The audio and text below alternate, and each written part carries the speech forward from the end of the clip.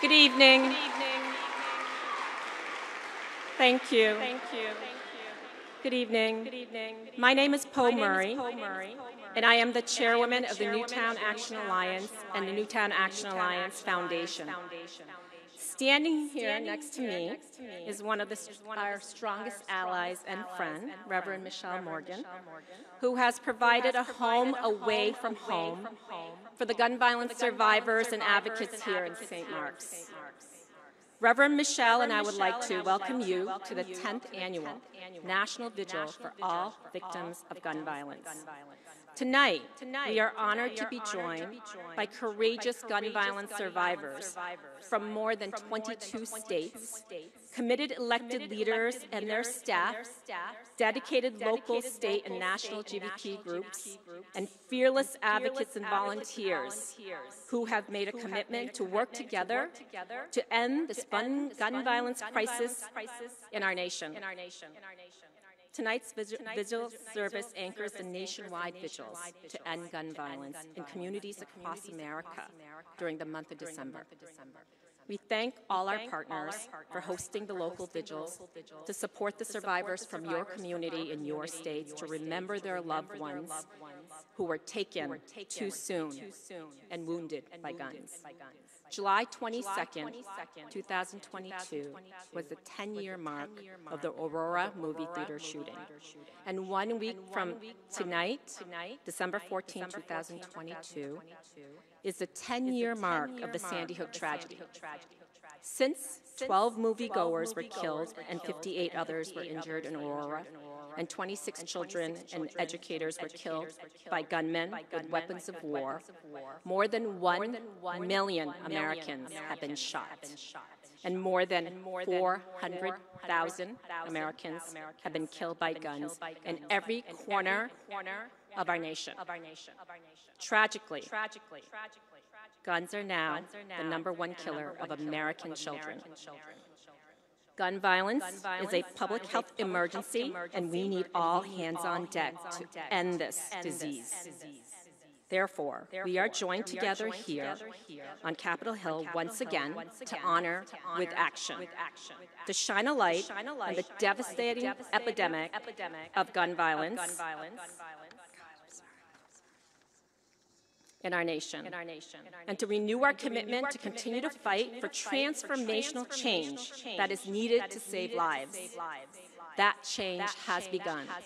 President Joe Biden has passed executive actions, and Steve Dettelbach has been confirmed as a permanent director of the ATF.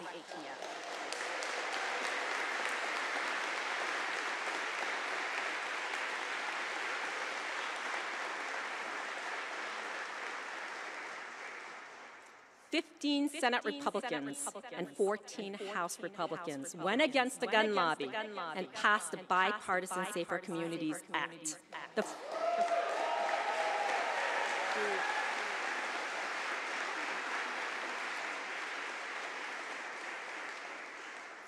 That was the first set of life-saving gun bills passed and signed into law in 28 years.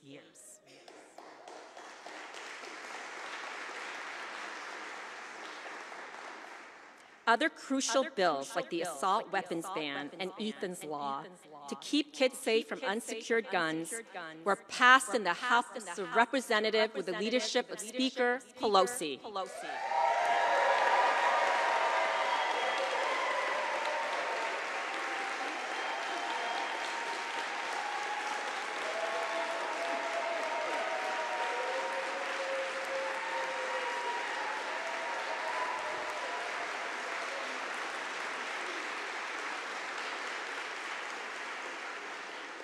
We are now waiting for the Senate to act.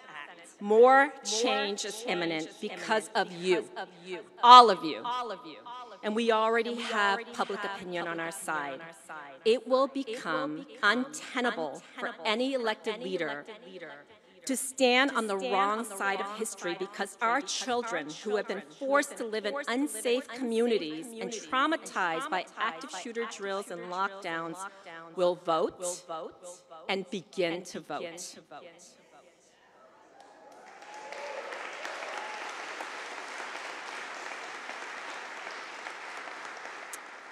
They will no longer tolerate inaction, and our movement would sadly continue to grow as more and more Americans are impacted by gun violence.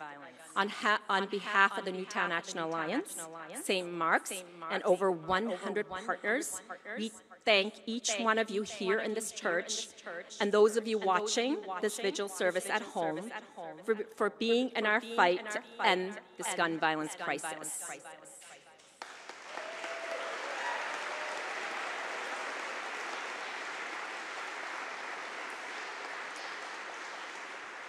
Now, it is my privilege to introduce Senator Chris Murphy, who has been a champion of change for Connecticut and beyond, and Jackie Haggerty, who is a survivor from Sandy Hook school shooting 10 years ago.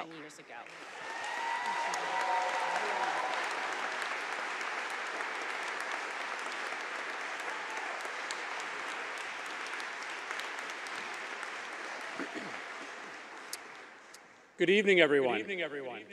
I am so pleased to be here tonight to join my friend, my hero, Jackie Haggerty from Newtown, Connecticut, to introduce to you tonight our honored guest. We are so pleased to be here in the presence of so many friends, advocates, Madam Speaker, members of Congress, public servants. There's probably not another public figure in the world than Joe Biden. He's a public figure beyond all others. But when I think of my president, the image that lives in the front of my brain isn't a speech he gave or an election he won or a bill he passed. What I remember are two conference rooms nearly 10 years ago in Danbury, Connecticut. Senator Blumenthal and I had invited then Vice President Biden to come to Connecticut in the aftermath of Sandy Hook to talk to our state, our grieving, our hurting state, about the path forward. After the speech, President Biden asked for time with the Sandy Hook families, and it won't surprise you that he told his plane to wait for hours as he sat in a conference room at Western Connecticut State University until he had held every hand, hugged every grieving parent, and wiped away every tear. He was 2 hours late for his plane when he walked out of that room. But at that time, of course, the cameras had all left, the reporters were gone, and standing outside that conference room wasn't Joe Biden, the vice president, it was Joe Biden, the person. And what happened next is something I'll never forget. He was already 2 hours late for his plane, but he didn't leave because somebody told him that in another conference room across the hall were a different set of families. Families that no one in America had really heard about. Moms and dads who had lost their sons and daughters to gun homicides in Bridgeport, in New Haven, and Hartford. Joe Biden knew that their pain wasn't any less debilitating than the pain of the Sandy Hook families. And so he told his people that he wasn't going anywhere. He walked into that second room, and he held every hand, he hugged every crying parent, he wiped away every tear. And then for hours, I was there, I watched this happen. He sat in a chair and listened to every single parent tell one of the most powerful people in the world the story of their child, who he was and who he would have been if not for our nation's gun laws. When Joe Biden's term as vice president was over, he could have looked back on a career well done, a public life that made an enormous difference. He deserved a rest. And I guess I don't know all of the reasons why he decided to offer himself up for service again, this time as president. He probably knew that he was the only person who could lead the country out of these dark days. But having seen firsthand how much the pain of those parents from both Sandy Hook and Hartford meant to him, I think I know that he believed he still had work to do. The Bipartisan Safer Communities Act, the first gun safety bill in 30 years, would not have passed without Joe Biden's leadership. It just wouldn't have. And what I find so amazing about our president is that he didn't wait a week after he signed that bill before he started demanding that Congress do more, universal background checks and a ban on assault weapons.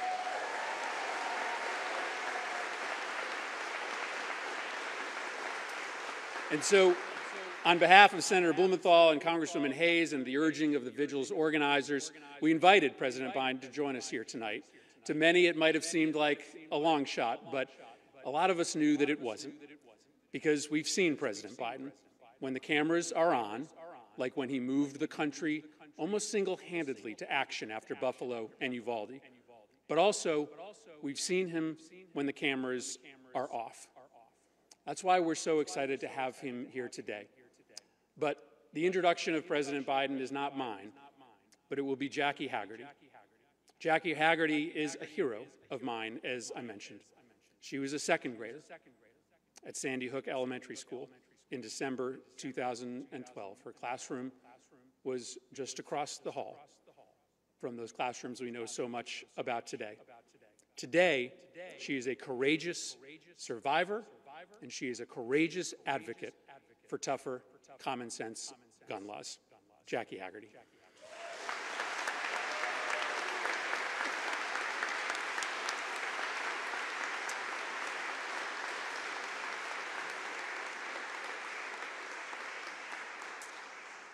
My name is Jackie Haggerty. I am 17 years old, and I co-lead the Junior Newtown Action Alliance at Newtown High School. A week from today will mark the 10 years since I survived the Sandy Hook school shooting. At the time, I was only 7 years old. I heard and saw things no child, no person should ever have to see. It was impossible to imagine that 26 innocent lives were killed in the same building I was in. There were moments in that classroom where I sat, worrying that I would die, worrying that that door would burst open and I would never go home to see my mommy, daddy, and my siblings. But that door wasn't opened until first responders had come to save us. That day I survived because the shooter armed with an AR-15 chose left instead of right in that hallway. The last 10 years have not been easy, but living my life honoring the victims has helped. Being kind, like Principal Dawn Hawksprung, and choosing love like Jesse Lewis and so many others. Tonight, family, friends, and survivors gather from across the country to remember the people that were taken too soon by gun violence and make a commitment to honor the lives of those we love by taking action. For the last decade, our childhood has been stolen by gun violence.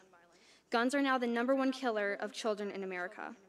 And we are asked to be brave while hiding under our desks, in our classrooms, while too many elected officials lack the courage to pass common sense laws to save our lives.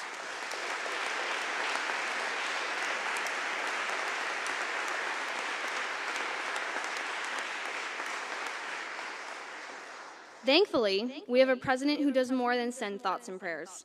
He has already passed more executive actions on gun safety than any other president, and he has relentlessly pushed for a ban on weapons of war. He understands that we are living in fear and we have suffered enough. It is my privilege to introduce President Joe Biden, our gun safety champion.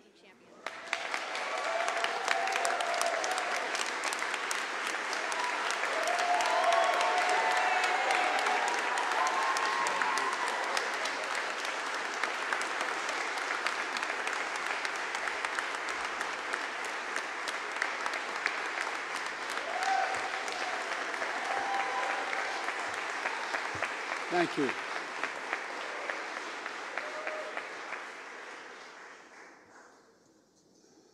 I'm sure if the lights were on all of you instead of me, there's a lot of people in this church that I know and have not only consoled one another, but have taken time to console me in the loss of my family.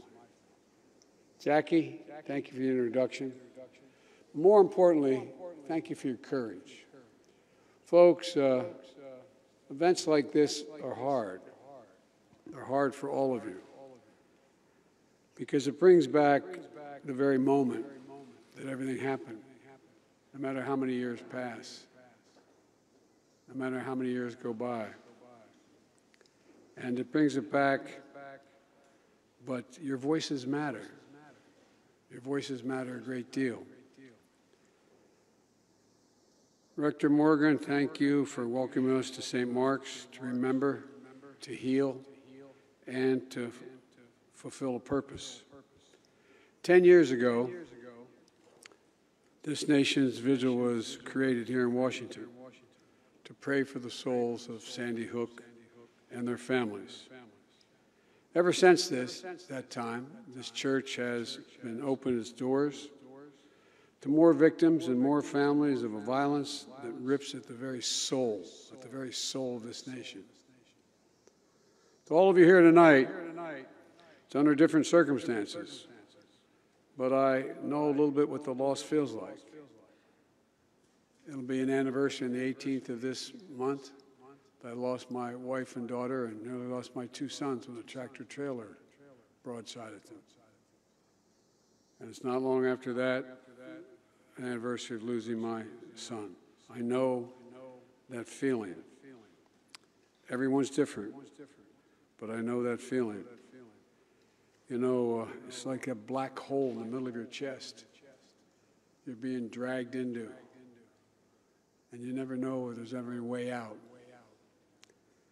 And what I admire so much about all of you is you show up and remember, because remembering brings it back the very moment that it happened. But all of you at the time, and I spent several days up in Sandy Hook and then went back. At the time, it was astounding to see, even then, the courage that was represented. Jill and I met with you, prayed with you, and have worked with you. We've seen you turn pain into purpose. Together, we've made some important progress.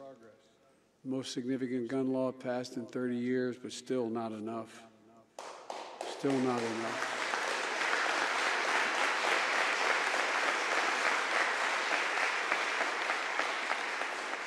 Even as our work continues to limit the number of bullets that can be in a cartridge, the type of weapons that can be purchased and sold, the attempt to ban assault weapons, a whole range of things that are just common sense, just simple common sense.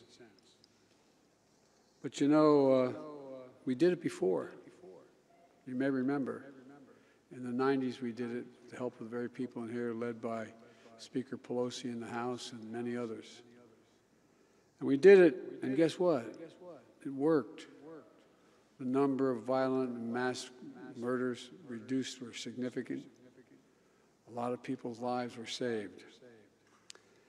You know, and we can do it again.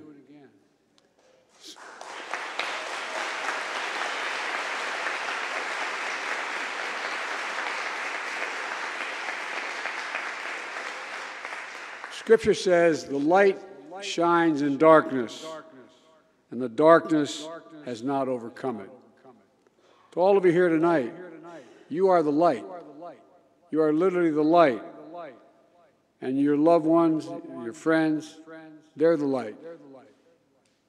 And they'll always be with you, no matter what happens. They're always with you. How many of you ask yourself, what would my son or daughter want me to do at this moment? They're in your heart. They're part of you. They're always going to be with you. And at this National Vigil for Victims of Gun Violence, I ask the country to join me in a moment of silence to remember every one of them.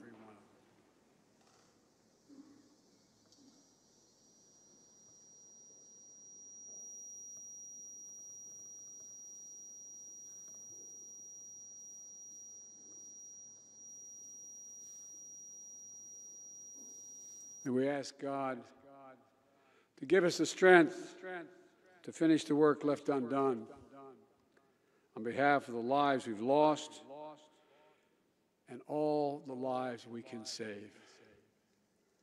May God bless you all and keep you safe.